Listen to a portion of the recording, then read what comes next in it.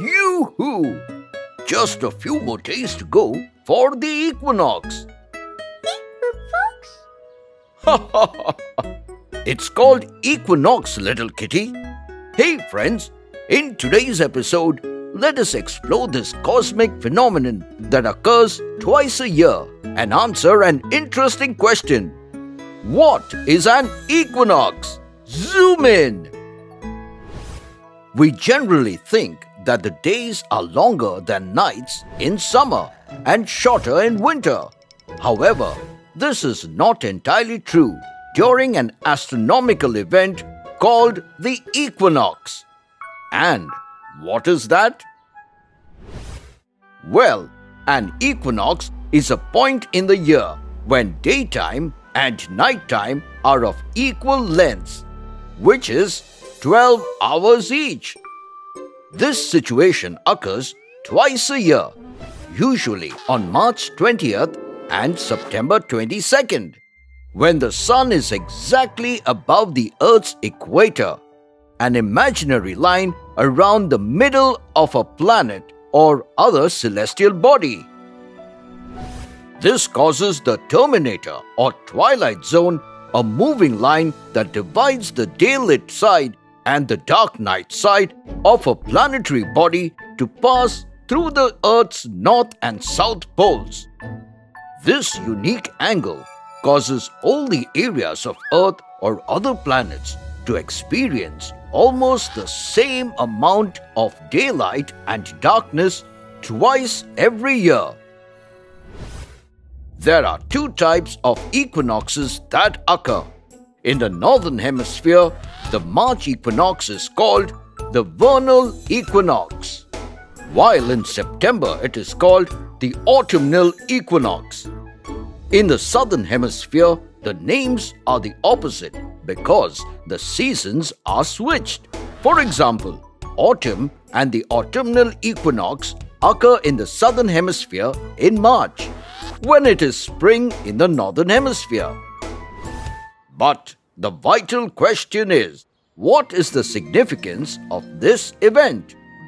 Well, like the solstices, equinoxes are historical markers of seasonal change. The March equinox unofficially marks the spring season and is traditionally perceived as a rebirth and renewal time. For this reason, many cultures have celebrated the March equinox as the first day of the new year. Comparatively, the September equinox marks fewer events, generally associated with autumnal harvest festivals. Chuseok, the huge Korean holiday around the September equinox, is a time for family gatherings and gift giving. In addition to traditional autumn foods such as apples and nuts, one of the most popular Chuseok gifts are box sets of spam, a favorite food of the Koreans. And it's not just limited to festivals, my dear friends. It is said that the ancient Mayan architects may have honored the equinoxes in the design of the enormous stone pyramid named El Castillo at Chichen Itza, Mexico. Every equinox, the light of the sun casts shadows down the pyramid steps, making it look like a slithering serpent. El Castillo is a temple honoring the serpent god Kukulkan. But nobody knows if it was planned or just a happy accident. Trivia time! Did you know the Terminator doesn't perfectly divide the planet into dark and light? Yes, the Earth's atmosphere bends sunlight by 37 miles, which equals half a degree. That means one half of the planet is still a little more lit than the other, even on an equinox. And another interesting thing about equinoxes is that it's just not limited to Earth. Yes, every planet in our solar system experiences it. In 2009, the Cassini probe in orbit around Saturn captured an equinox on the ringed planet.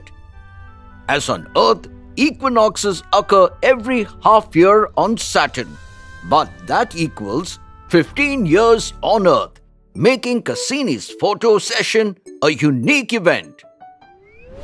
Hope you learned something new in today's episode. Until next time, it's me, Dr. Binocs, zooming out.